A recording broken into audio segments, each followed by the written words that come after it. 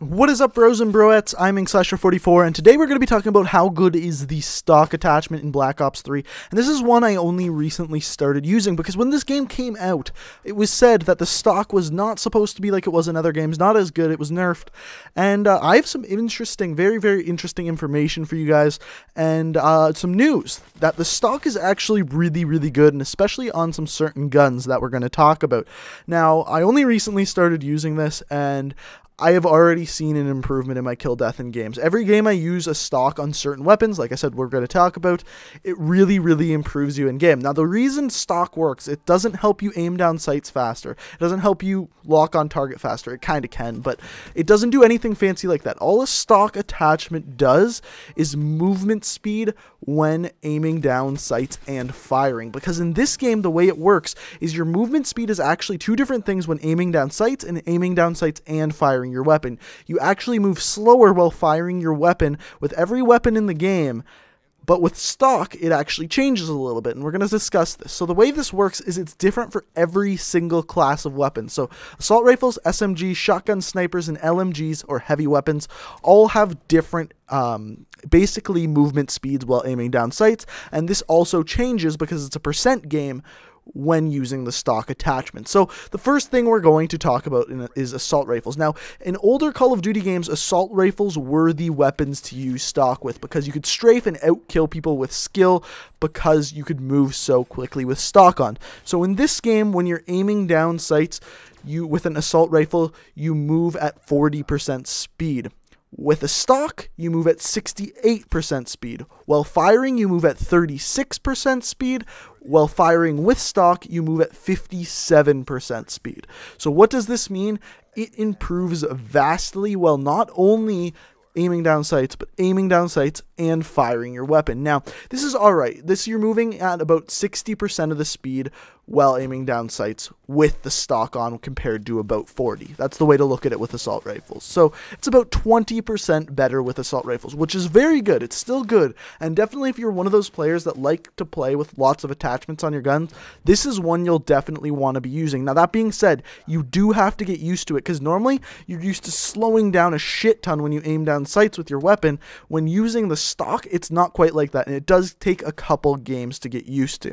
Up next is LMGs, and LMGs are a little bit different because this doesn't change based on the class of weapon. It actually just completely changes based on the weapon, but I'm going to give you some general stats here. So for LMGs, when aiming down sights, it's just like assault rifles. You move at 40% speed, with stock up to 68. While firing, you move at 16% speed. With stock, goes up to 24. So it's a little bit worse on LMGs just because you move a little bit slower while firing, but fair enough. You have more bullets in a magazine, so it's only fair that they do something like that. So a little bit worse with LMGs than ARs. Next up, snipers. Snipers, you move again at 40% speed while aiming down sights. With stock, you're looking at 60% movement speed. While firing, you move at 0% speed. Now, that's kind of a scapegoat because most of the weapons that are snipers in this game are bolt action, which means for that brief second that you hit that fire button, you kind of just stop moving for a brief second.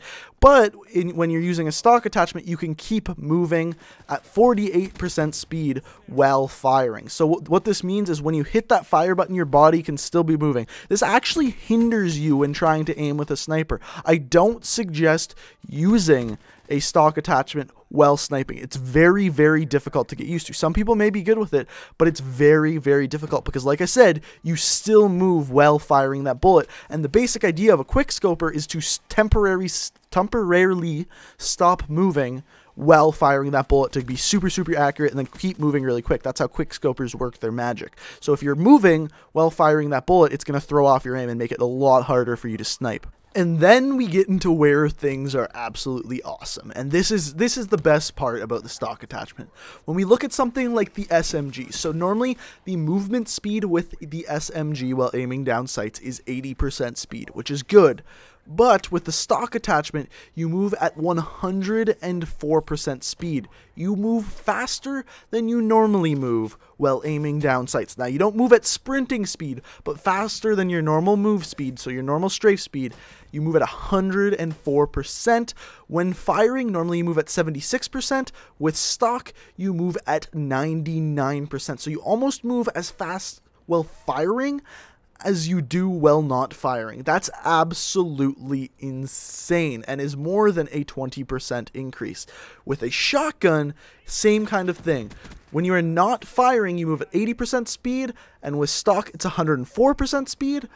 While firing, normally you move at 36% speed. With stock, again, up to 104% speed. So always with a shotgun, while aiming down sights with a stock, no matter whether you are firing or not, you are going to be moving at 104% speed. So, the weapons to use the stock attachment on are any SMGs and any shotguns. This was the opposite in old Call of Duty games. You wanted to be moving fast with the assault rifles, with the LMGs, because normally you move slow with them. It does improve in this game. It does make it better with LMGs and ARs. It does, don't get me wrong.